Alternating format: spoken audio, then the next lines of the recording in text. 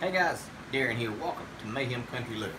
We are in our summer harvest, and we're starting to get our tomatoes in. Tomatoes.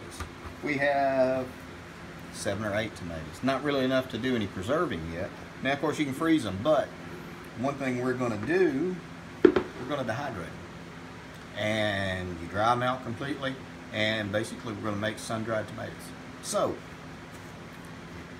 tomatoes, they're cleaned, we washed them, got our work surface all good and clean, and we're just going to cut these things, and we're going to cut them thick, just like this. That I cut the tip off of to help it dehydrate. And we're just going to cut these guys, and lay them on here.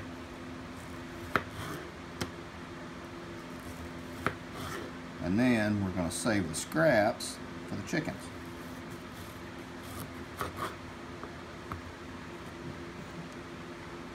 There we go. More to come, guys. Okay, we've cut enough. Say we do 4 or 5 sheets in our dehydrator. We're using our Excalibur dehydrator, and we're going to put it in on the lowest heat setting you can for live food, which is going to be like 110 to 120 degrees. It's going to take a little while to do these, probably about 8, depending on how you cut them, probably 8 to 12 hours to dehydrate. But I'm just going to take these guys, pop them in the dehydrator. And we're going to put it on the lowest heat setting for live food. As luck would have it, we've already done something. So, this is how they come out. Just like this, you can put these in a mason jar and vacuum seal it. Just like a sun-dried tomato.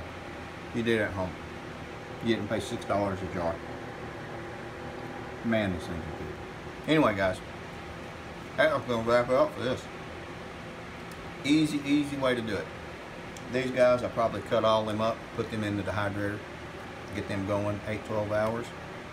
We'll be ready to pack them up, vacuum seal them. Anyway, in just a second, you're going to see a picture of my ugly mug pop up over here, as well as my beautiful wife. On the other side are going to be some videos.